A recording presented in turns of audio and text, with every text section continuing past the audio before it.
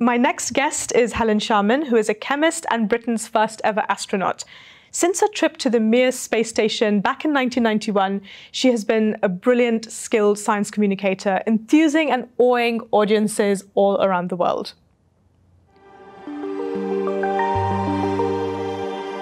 Britain's first astronaut is in space. The Soyuz spacecraft carrying Helen Sharman and 2 Soviet cosmonauts was launched successfully this afternoon from the Baikonur Space Center in the Soviet Union.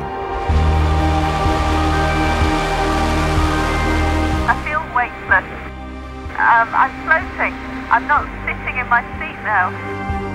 Definitely you feel very detached. I'm looking down on the rest of things and I'm not part of it anymore.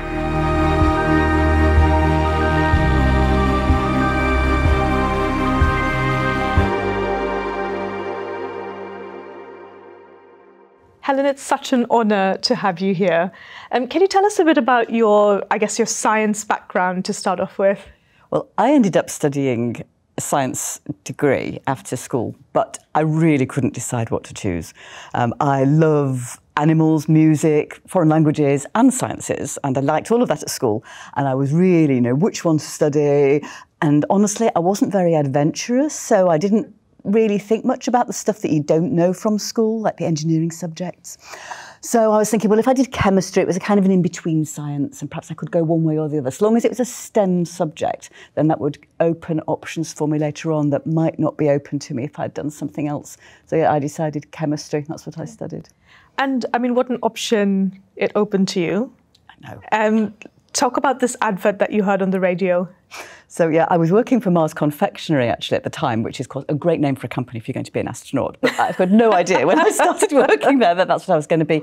So yeah, I was just driving my car home from work, as you do, listening to the radio. Though I had one of those radio stations in the car, radio sets where you push the button and the next station up the dial kind of just dials in, automatically tunes in. And I kept pushing the button, trying to find some decent music. And then I heard an announcement, astronaut wanted, no experience necessary. And it described this brand new opportunity, never been around for people like me in Britain, just to apply to be an astronaut. There hadn't been a British astronaut before. And so this was a special space mission created for the first British astronaut to go and do experiments on a space station. And wow, what an opportunity. And it was going through my mind, yeah, that'd be fantastic. And the first criterion was you must have a STEM subject education. Didn't matter what STEM subject, but as long as it was a STEM subject, I thought, yeah, I've got chemistry, I could do that. Oh, but they'll not choose me. Of course they won't choose me, right? They're bound to choose somebody who's military, a pilot. And I was going to ask, did you have, I don't know, were you super athletic and into sports or something? Well, I was reasonably fit and healthy, but nothing, I didn't run marathons. I was no Olympian or anything like that. I just enjoyed keeping fit and doing bits of sport every now and again. And that, yes, we had to be reasonably healthy and fit. That was, medicals were part of the selection. And also to be quite familiar, I suppose, with other foreign languages, because we had to learn to speak the Russian language very quickly, because all the training was going to be done in the Russian language. Wow. So the ability to learn Russian was going to be important. And because I had previously loved learning foreign languages, when I was at school and I couldn't decide what to choose. So actually it all came in the end. It was almost like the perfect job, even though I could never have imagined when I was at school, when I was choosing my degree, that choosing that STEM subject could lead to something like that. And did the music ever come back in? I took some music into space with me. Okay, and actually recently, go. I've been able to play keyboard with Richard Hawley.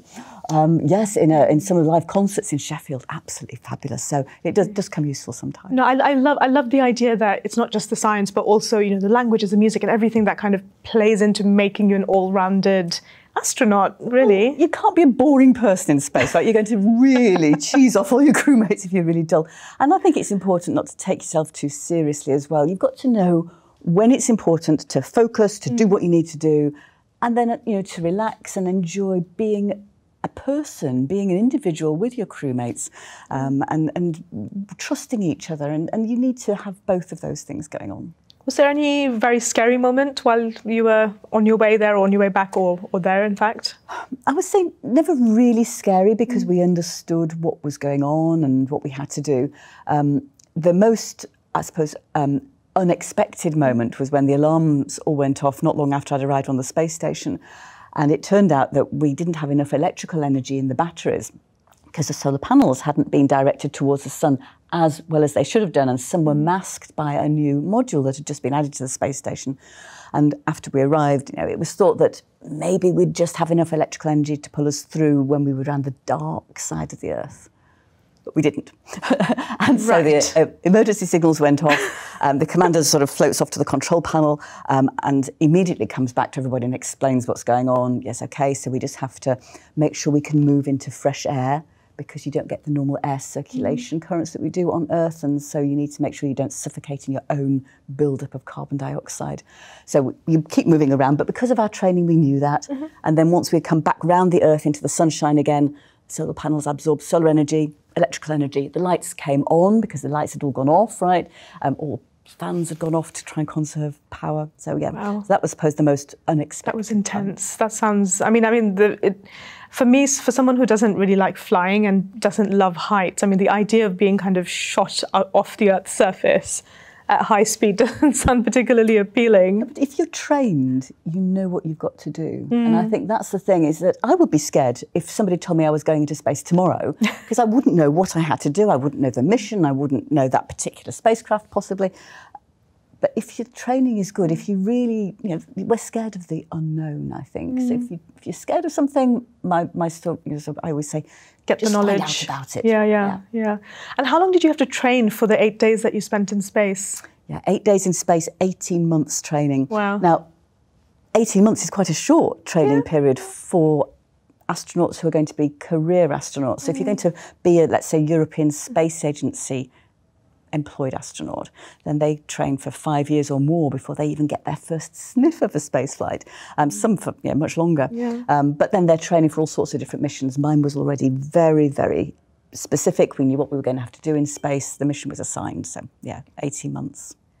Brilliant. And tell me a little bit about what you've been doing since those 8 days, because I'm sure you're fed up of getting questions about these 8 days many years ago now. No, but tell me what you're doing now. It's lovely to talk about it still, and I know partly because it was fun time for me. But if people are interested, then that's nice. It's nice to talk about something, because it wasn't just my mission. It was a British space mission, so I do feel I should share it. But no, subsequently, it's been great to get involved in science communication. Now, not that I ever thought I would want to do that.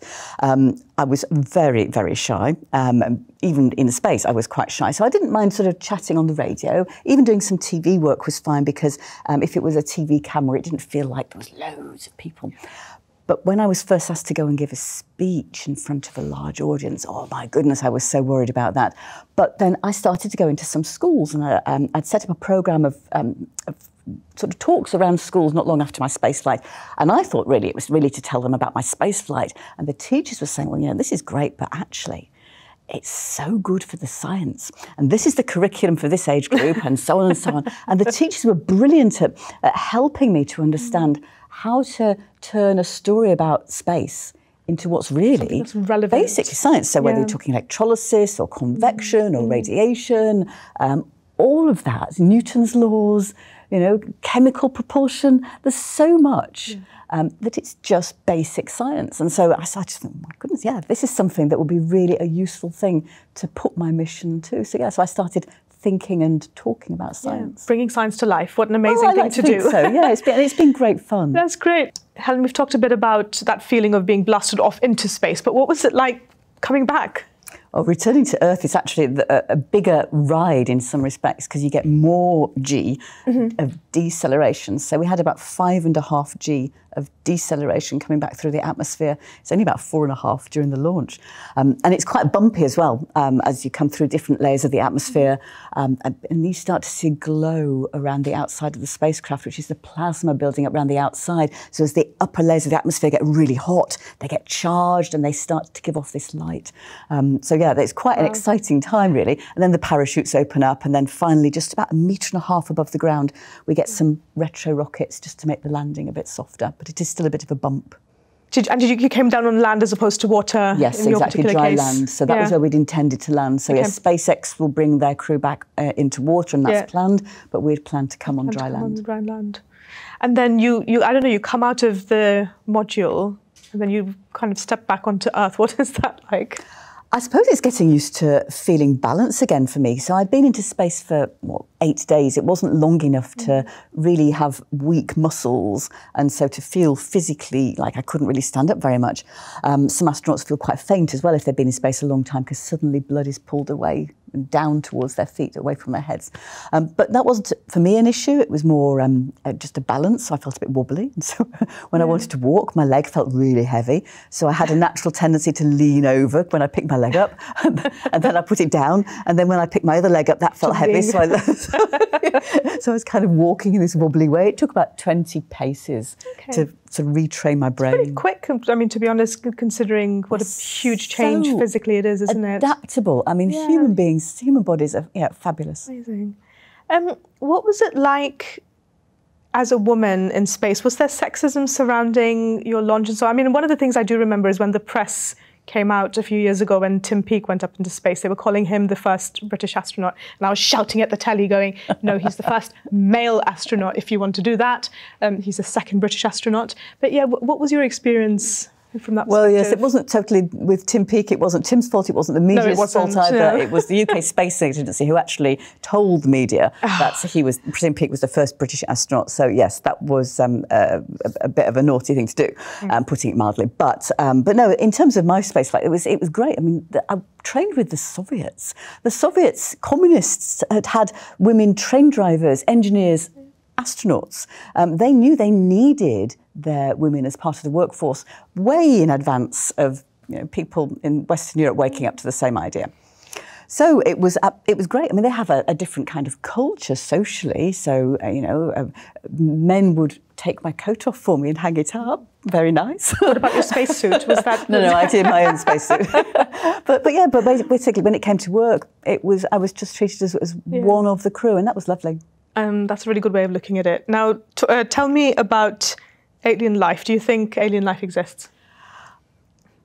It must do somewhere. I think we would be quite an arrogant species, wouldn't we, to think that only us in terms of intelligent life in the whole universe, with all of those stars, all of those planets, surely somewhere. Whether or not we'd recognise it as intelligent, whether or not it really is made of carbon. I know a lot of scientists will say, oh, carbon complex, so it has to be carbon-based. But I just wonder, could it possibly be silicon? And then other people will say, well, what about the temperatures? Yeah, but we don't know what the temperatures and conditions are in many places. So I think somewhere there must be, but certainly it would be so exciting to find evidence of some sort of life, whether or not we'd call it alien or intelligent. So we have a little surprise for you now. We have a question for you from Professor Brian Cox. Should we have a listen? Helen, we saw the launch of Starship, right? This monumental SpaceX rocket that's supposed to be the future of crewed space exploration. And it kind of demolished the launch pad and it didn't work very well. So what's your feeling? How optimistic are you that these giant spacecraft are going to be voyaging out to the moon and perhaps even onwards to Mars, let's say within the next 10 years or so? That's an interesting question, isn't it, from Brian? Yes. So I think the future is for a lot of commercial spacecraft, whether they're giant ones, as Brian said, or whether actually they're going to be quite a few other smaller ones as well. And we're going to need a mixture of them. But yes, I do think that ultimately we will have a few giant ones going off into space. And the giant ones will be needed to go perhaps further than we've ever been before. And I suppose that's Elon Musk's dream, is to be able to get his rocket to Mars. But yeah, we're going to need a variety of different launchers, because space is becoming so much more accessible, affordable for a lot of researchers. And I can see a time when it's not just people who are astronauts who go into space, but people who are researchers. They might be employed in industry or by some institution, and they will need to do their research in space. So a lot more of us will have the chance to experience it. I mean, that sounds brilliant. I'm a big Star Trek fan, so I can't wait to get onto some kind of spaceship and go for a bit of an exploration. It's been absolutely brilliant to chat to you, Helen. Thank you, and it's been my pleasure.